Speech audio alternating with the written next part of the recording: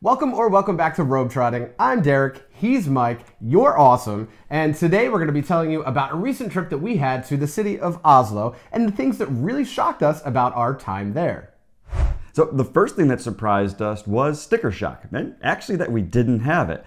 Things are definitely expensive in Oslo, but they're expensive in Copenhagen too. And we certainly heard stories about how expensive everything is in Norway and in Oslo in particular, but we really didn't find the land of $18 beers outside of the touristy zones, which is kind of like Copenhagen itself. Don't get me wrong, the alcohol is definitely more expensive there than here in Copenhagen, but other amenities like coffees and things like that were more or less on par with what we're used to here in Copenhagen. Sure, and that may be more expensive than other cities, and if we did a detailed analysis, we would probably find things that are much more expensive in Norway. But overall, coming from a big city in Scandinavia to another big city in Scandinavia, it wasn't really that different. One thing that really did surprise us, though, is we realized just how much we miss a landscape. Any kind of elevation is actually really nice. And I know we've mentioned it in many videos before, but Copenhagen is very flat. In fact, Denmark is the fourth flattest country on the planet, and Norway is, well, it's not. And being able to sit around the harbor and see some nice mountains around us was something that we never realized we were missing, and we maybe just kind of didn't expect it. And in Norway, it was really cool to have some elevation.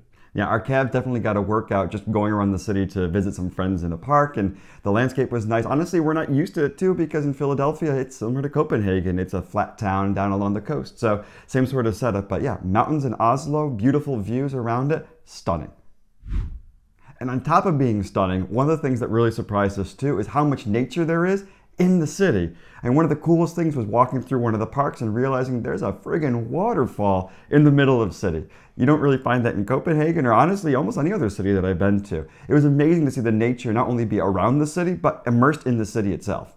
Yeah, and of course there's parks and green spaces in both cities that we've called home in the past, Copenhagen now and Philadelphia before we moved to Europe. But in Oslo, it's almost like they built the entire city around the nature, like some kind of showcase. And it's really stunning. We were definitely shocked by the nature within the city of Oslo.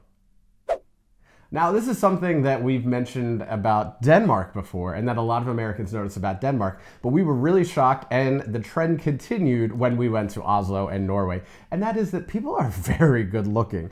Now, Scandinavians have a certain aesthetic that a lot of people find nice, and a few people told us before that this is because the Vikings would bring the most beautiful women back from every country and every land that they plundered. So maybe that's the case because the Norwegian Vikings may have done the same thing. And the trend definitely continued when we went to Oslo. Yeah, definitely. If I'm a Philadelphia 8 and a Copenhagen 5, I'm definitely an Oslo 4. Another thing that shocked us in Oslo, and we were warned for it, is how hard it is to buy booze. And it was really funny getting off the plane, seeing everybody go immediately to the duty-free and get the exact amount of alcohol they are allowed to bring into the country by law so they could bring it with them because it's cheaper there than in the other stores. It's also funny that it's really on the nose as far as how Norway takes care of their monopoly. It's literally called the wine monopoly on the store. So they're not even hiding it like in Philadelphia and Pennsylvania where they call it wine and spirits and make it seem like it's just a casual corner store that happens to be run by the state.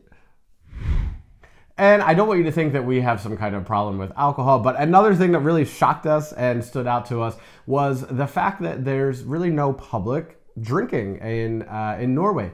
We're very used to the fact, and we love the fact, that in Denmark it's perfectly fine to grab a picnic blanket and sit on the grass in a park and open up a can of beer or a bottle of wine and just sit in public and drink. And that's something that we found out you're not actually allowed to do in Norway. Not the hard way. We didn't have any fines or anything like that. But it was definitely something that surprised us when we asked friends, hey, we'll meet you in the park. Let's grab a bottle of wine on the way. And they said, no, you actually can't do that here in Norway. Yeah, speaking of the beautiful landscape, sitting along the harbor, it would be perfect to have some beers with you, but it's a no-go in Oslo. Big surprise for us coming from Copenhagen. Yeah, and if you want to see other things that have surprised us in this video, it's actually about reverse culture shocks that we experienced in a trip back to Philadelphia when we had been living in Denmark for so long. Find out the things that really surprised us. Click here and watch that one now. Thanks for watching, guys. Hi.